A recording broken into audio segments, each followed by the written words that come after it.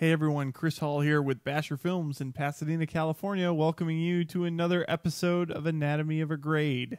Today we're going to take a look at shot matching. This is a shot from a feature film entitled Chittagong that is yet to be released. The filmmakers were gracious enough to let me use it for this little piece. Basically, we have a case here of pickup shots not matching the original shots in a scene. You can see this shot here does not match the two shots on either side of it.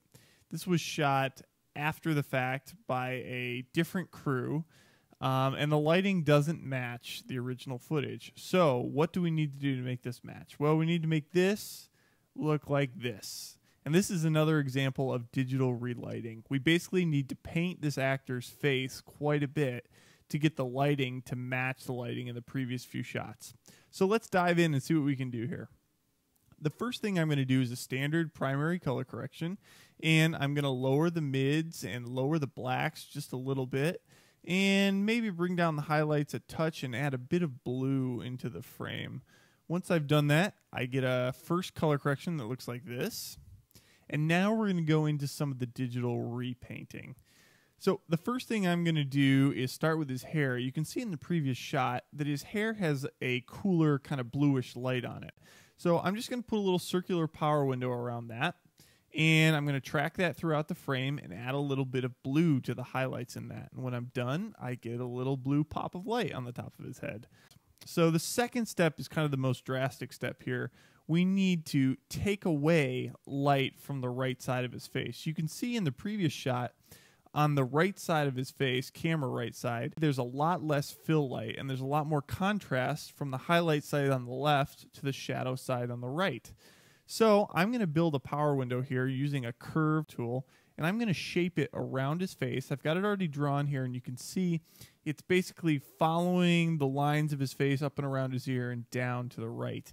I'm going to track that throughout the shot. And then I'm going to pull down the highlights on that side of the frame. And when I do that, I get this. You can see there's a lot more contrast from left to right across the frame. And this is going to make shot matching a lot easier. So the next thing we need to do is create a patch of light right below his eye on the camera right side of frame. You can see in the previous shot, there's a little speck, a little triangle of light right there. So I'm going to just make that with a shape here, a custom shape again. And then I'm going to bump the highlights up on that. I'm going to raise them. And when I track that throughout the frame, I get something that looks like this. Now we're really starting to resemble the light in the previous shot. So we have two more steps left in this grading process. And the first thing I'm going to do is just draw one last power window on his forehead to kind of bring down the light on his forehead a little bit. And you can see in the previous shot, there's a lot less light up there. And I'm just going to use a circular power window, track that throughout the shot. And now we have a little bit better match to the previous lighting. The final thing I'm going to do in this grade is actually use a linear power window and power window down the left side of the frame.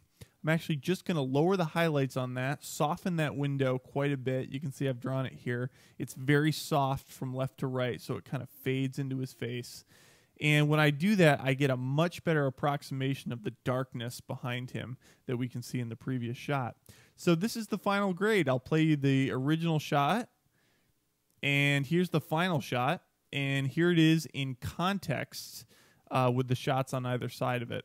You can see we've got a much better match continuity-wise for lighting. Now, I want to emphasize, this isn't perfect, but our job is not to make it perfect, it's to make it believable and to match color and contrast from shot to shot.